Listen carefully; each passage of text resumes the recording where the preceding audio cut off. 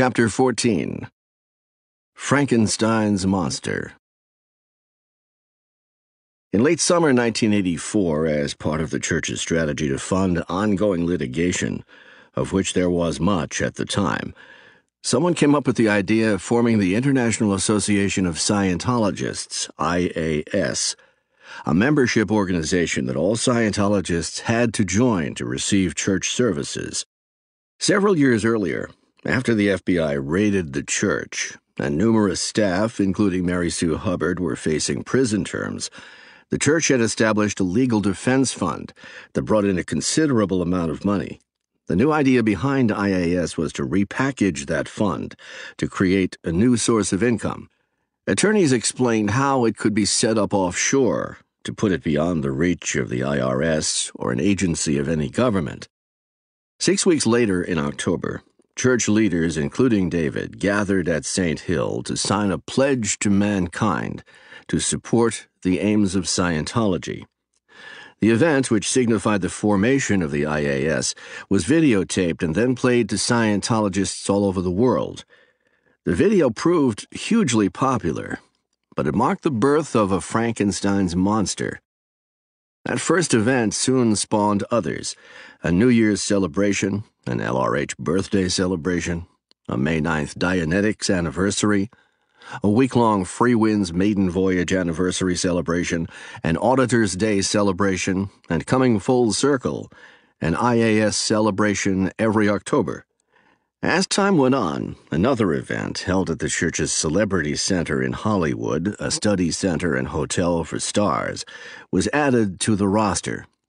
Year after year, these events became more lavish, with elaborate stage decorations, specially produced videos to announce the latest church accomplishment or product for sale, graphic effects to highlight church expansion, all intended to increase the impact of speeches that church executives, and increasingly David himself, delivered by teleprompter. To prepare for the productions, people were pulled away from their usual duties and sucked into frantic, event-related activities. The shows became base-wide nightmares, although I must admit they did accomplish the only effect David truly wanted. Scientology audiences deeply impressed with Scientology's ever-widening impact on society under his leadership. The events became showcases for such things as Scientology's disaster relief efforts, its anti-drug campaigns, and its continual push, as spearheaded by David, to make a better world through the works of L. Ron Hubbard. The reality is, however, that these extravaganzas were Scientology's Potemkin villages. Just as Russian military leader Grigory Potemkin built fake villages to impress Catherine the Great during a tour of Crimea, David erected hollow facades of Scientology expansion and good works to amaze Scientologists. Many, if not most, of the nifty programs, for example, a new broadcast television advertising campaign that will reach billions with the message of Scientology, announced at events, were never completed. The busy churches around the world, featured in specially prepared videos, were filled with parishioners who had been press-ganged into creating the appearance of a hive of activity, which disappeared the minute the video crew left town. The agenda behind these events became plain after some time. They were more to cement David's position as leader of the church than to highlight any accomplishment of Scientology itself.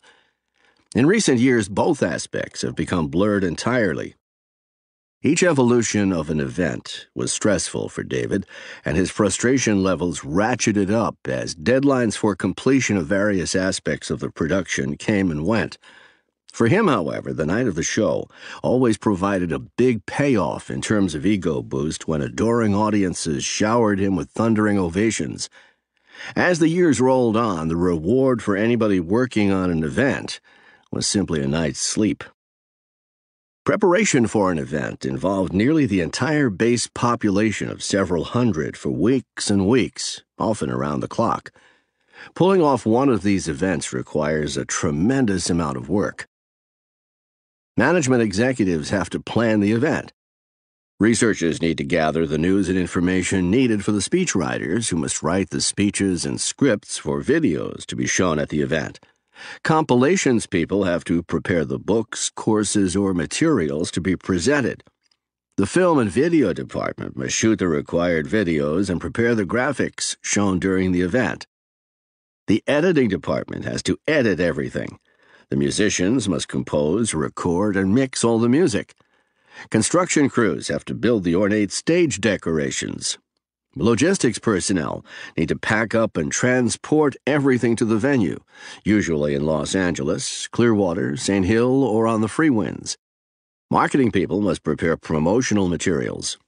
Executives in charge of various sectors of the Scientology network have to write programs that their people at lower echelons must execute for the event, and base support personnel must perform all their usual services, but on wildly extended schedules. David directly manages virtually every aspect of these activities. He stirs the soup, and nothing advances to the next stage until he gives his approval. When I was involved, the usual result, which I am sure continues to this day, was that several months of production had to be compressed into a few weeks. The stress level at these times is hard to describe. Almost without exception, David was unhappy with the initial planning, speeches, videos, editing, music, or the promotion. He gave no thought to deadlines, or to how each step of the work depended on previous steps by other units. The musicians, for instance, could not begin their job until David had approved the video edits. In the music department, we would do as much as we could beforehand, but mostly we had to mark time until David gave his final blessing, which was usually just days before the show. Then it would be a total madhouse, day and night, until we were done. And everything was in the can. The relief throughout the base was palpable, because people couldn't wait to fall into bed. I haven't looked up the word micromanagement in a dictionary recently, but I am convinced that if I did, I would find David's picture next to the definition. He micromanaged every aspect of every event, often complaining loudly that he had to do it because everyone else working on the event was incompetent. Music was an integral part of each show, from opening themes to music that accompanied videos and sometimes live performances, particularly aboard the Freewinds, which had a week of nightly events each June. The entire international base at Gold revolved around these events. One event ended, and preparations for the next began. The music department suffered this nightmare 7 times a year. Remember, we had to wait until the videos were okayed. The usual routine was that the people working on the videos stayed awake around the clock, shooting and reshooting, editing and re-editing these videos to the last minute. When the final edit came to us, we had no time to do the music. It went on like this for nearly every single event. And that's no exaggeration. We were up day and night scoring, recording, mixing, and then seeking approval from David's office. For the Freewinds cruises, we also prepared different shows for most nights of the voyage. Unless you have worked on an event in the Sea Org at Gold, you haven't lived. Let me correct that. You haven't lived a nightmare. Often, the stress levels ratcheted up even higher, thanks to various executives who had adopted David's methods of dealing with people. You could call it the monkey see, monkey do theory of executive training. It wasn't everybody who behaved like that, but those who eschewed that sort of behavior did not last too long, as I remember. One executive who did adopt David's management style often dealt with the music area. He has long since tired of David and is no longer in the Sea Org. While he was there and having to answer to David, though, he mimicked some of David's people-handling tactics. One time, this executive came into the music area to check on the progress of a piece we were working on. Peter Schless and I were at the keyboard when the executive walked in with an arrogant sneer on his face and said, "Boy, you guys are really something.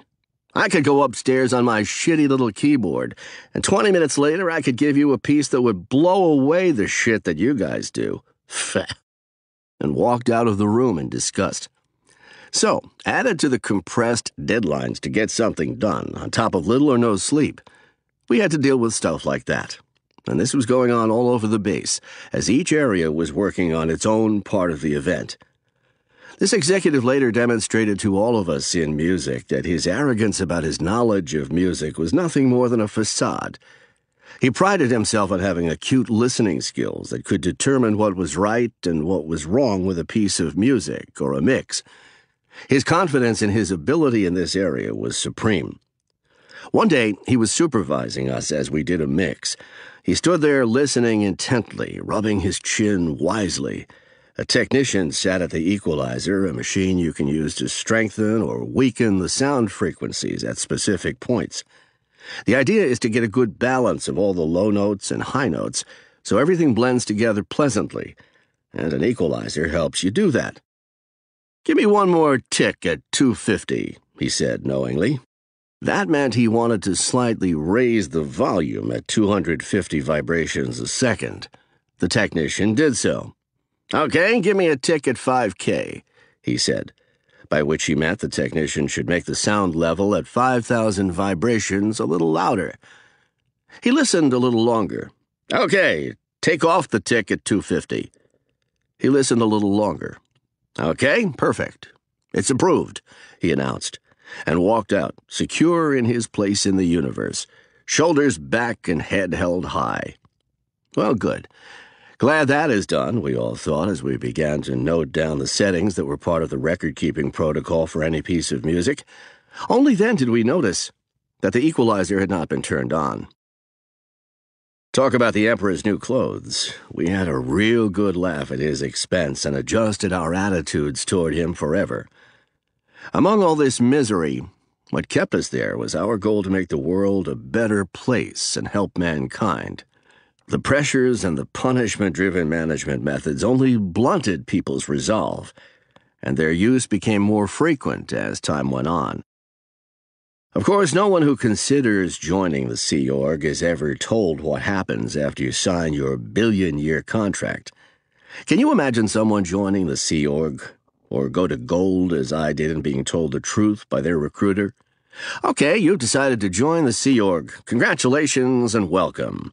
We're glad to have you as part of the team.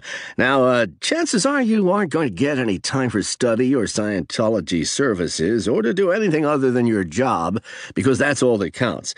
You're going to get substandard food. The galley crew will do its best to prepare it in a way that is palatable and somewhat nutritious. But at one point, the food allocation for a gold staff member will be $3 per person per day. Your incoming mail will be opened and read before you get it. The mail you send out will be read before it goes out. Any phone call you make will be monitored by a person listening on an extension. You will not be allowed to leave the base to go shopping at a store. If you have to see a doctor, you must have an escort. In other words, a guard. So you don't leave. Your everyday activity will be monitored minutely, and there will come a point where you will not have had a regular day off for years. This is how your life will be from this day forward. Sign here." It wasn't like that when I joined the Sea Org. How does it get to that point? By tiny increments. A small change here, a small change there, a slight modification of a rule here, another one there. You agree to each one because it seems like no great loss of liberty or freedom of movement or of thought. It is for the greater good, you rationalize. The next thing you know, you can't even go into town to buy Christmas presents to mail to the family you have not seen in 10 years. That's how you arrive in the position I just described.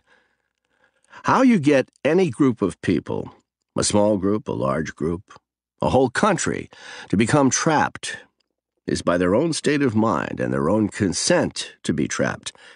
They have to be willing to be there and be trapped.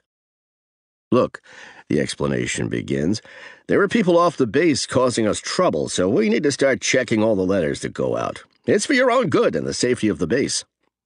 I'll tell you how this started.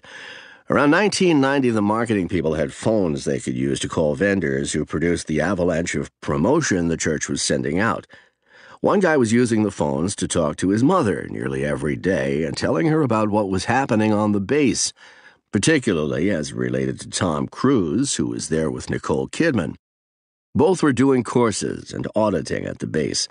The guy's mother was passing the information on to the National Enquirer, and you can imagine the explosion when that came to light. Afterward, everybody had to request written authorization to call his or her family. Once that was granted, you could make your call, but somebody was always on an extension in another office eavesdropping on everything being said. One Christmas, Becky called her mother, who had been violently ill with the flu. She went on and on about her misery, all while one of the security personnel listened in. Can you imagine how mortified she would have been if she knew?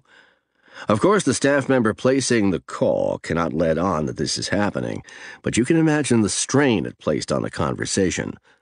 Ever since 1990, every time a gold-based staff member calls their family, that is what happens. That is the solution put in place to solve the problem of someone's feeding celebrity information to his mother long ago. That solution has caused so many more problems that it's ridiculous. Personal mail brought another invasion of a staff member's privacy. You would write a letter to a family member or friend, address the envelope, and put a stamp on it, but leave the envelope unsealed. You would place it in the mail station in your work area, where each person in that building had a basket for incoming mail, memos, magazines, and the like. The mail runner would collect any outgoing letters and send them on to the security department, where a member of the security force would read the letter. If the letter was deemed okay, the envelope was sealed and sent out to be mailed. If it wasn't okay, if the security person objected to something you had written, the letter came back to you to fix before it could go out. During World War II, the government checked mail to ensure sensitive operations were not being compromised. That was exactly the mentality at the Gold Base, yet the only enemies on the horizon were in somebody's mind.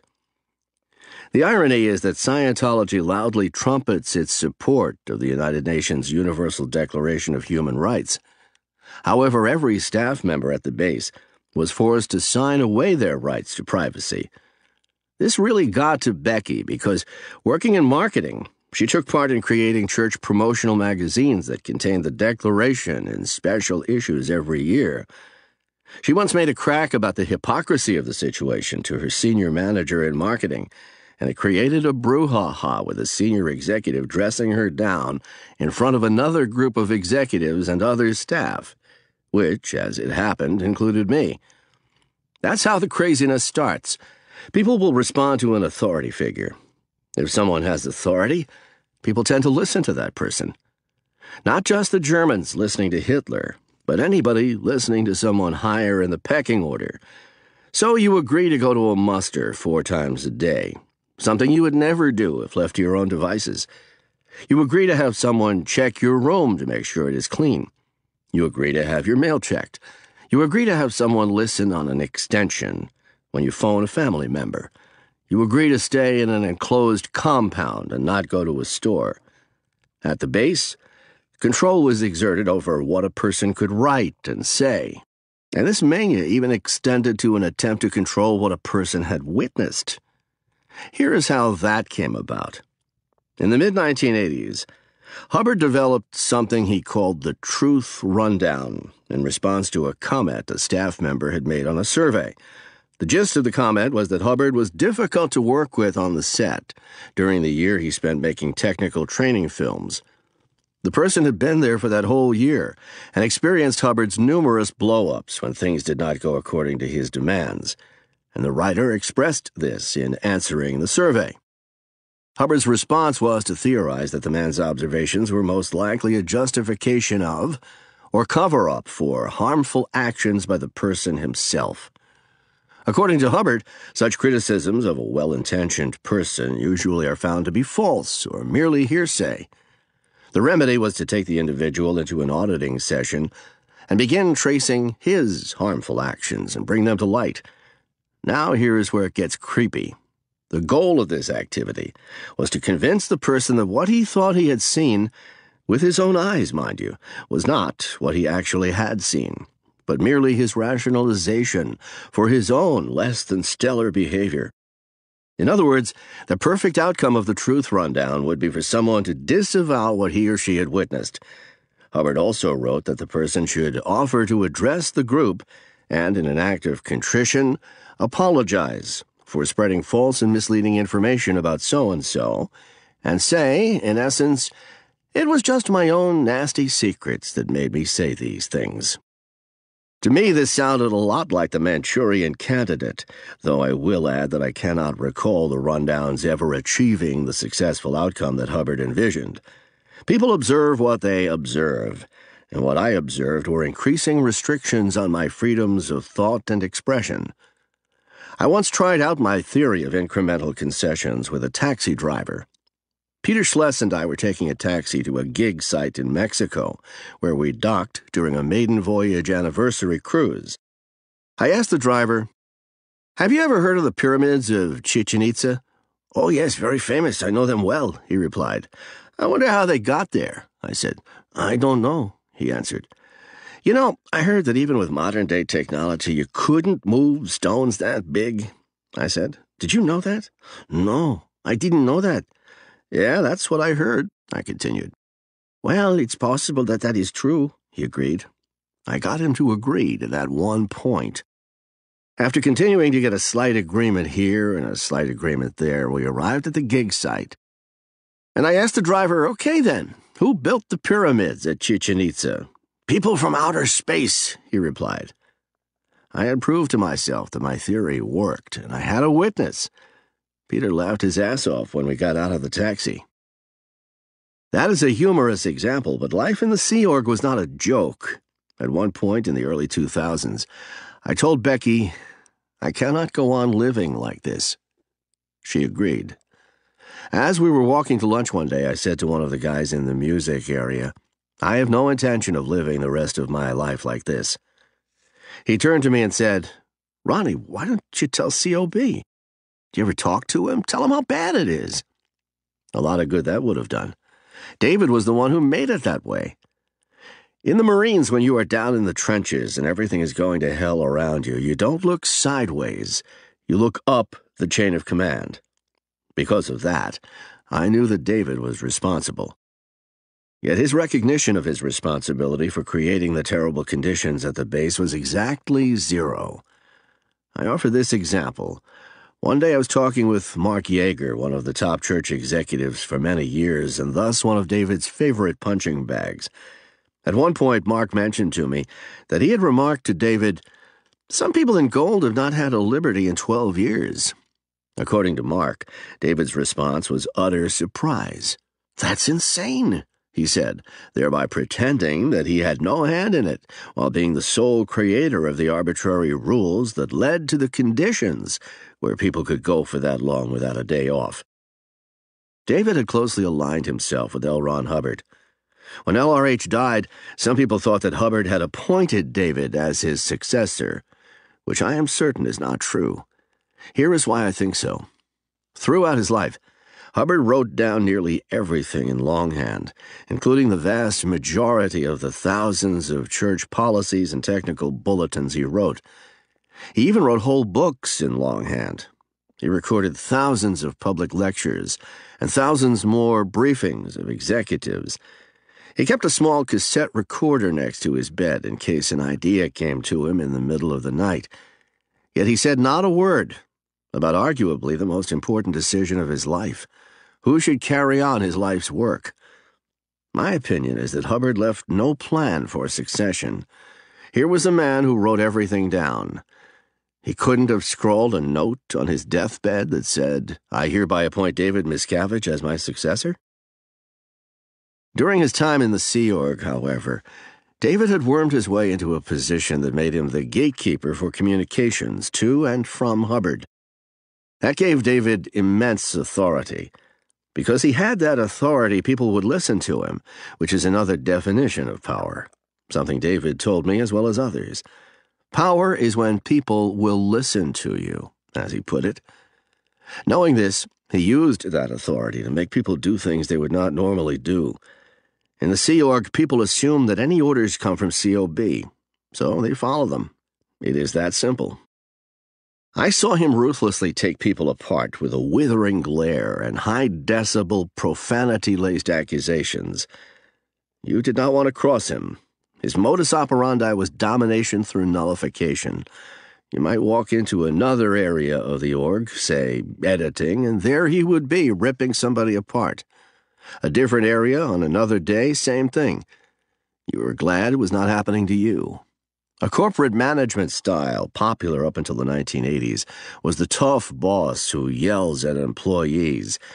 It has long since gone out of favor, but it is the palest approximation of the way David has run the church since he took over.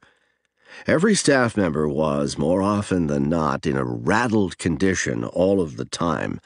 The facility at Gold had a large CD production plant, built at great expense, just as CDs were being replaced by digital downloads. Quite often, we were called to all-hands work details to stuff lecture CDs into their cases so they could be shrink-wrapped and sent out.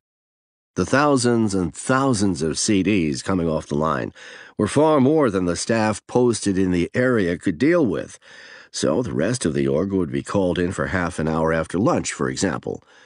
One day, Becky and I were standing next to each other while we stuffed CDs when David arrived for an inspection and noticed us. A person in his entourage came over and told Becky she had to move because it was not personal time. Anything to make your life more miserable. Much of what I have written in this chapter is bad enough, but the worst thing is, I am actually telling the truth. It gets even worse, however, but before I dive into that, I have a piece of advice. Do not ever sign away any right you have as an individual.